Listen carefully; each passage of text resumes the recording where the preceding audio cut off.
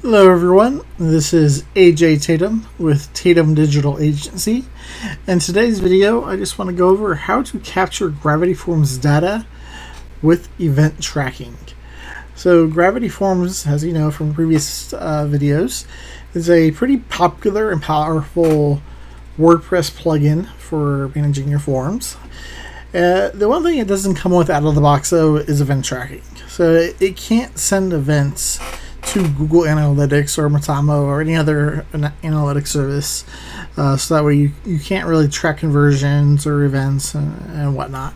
However, there is a plugin, a third party, and it's free, and it's called Event Tracking for Gravity Forms. I'll provide a link to this in the description of the YouTube video. But for now, basically what we want to do is I want to show you how you get started. So basically, after you install this plugin, when you go back to your WordPress admin dashboard, you go to Forms and Settings, and give it a new tab called Event Tracking. Here you can select the measurement protocol from Google. You can connect via Google Analytics and Google Tag Manager. If you select either Measurement Protocol or Google Analytics, it's going to ask you to provide your Universal Analytics Tracking ID. So, and using the Measurement Protocol, it won't ask you to install any code or anything else. However, if you select the Google Analytics option, it will give you the option to install the Google Analytics code for you. What I want to focus on though in today's video is a way that I recommend, and that's using Google Tag Manager.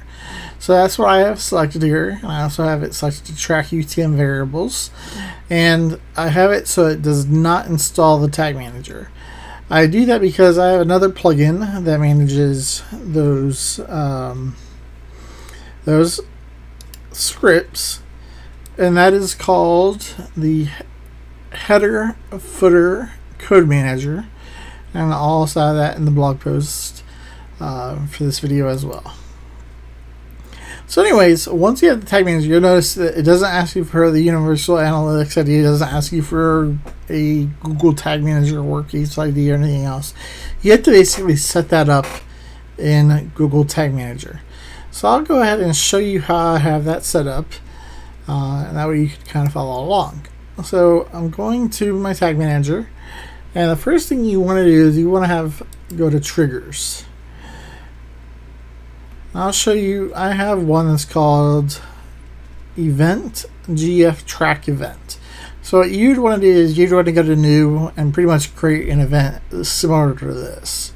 And you can aim at whatever you want. So I have Event GF Track Event. The trigger type is a custom event, and the event name is GF Track Event. It fires on all custom events. After you have that trigger set up, you want to create some variables. And in total, there's going to be about 5 variables. And they're all going to be going through the data layer variable. So you want to scroll down to user defined variables and click new. And you want to repeat this process 5 times.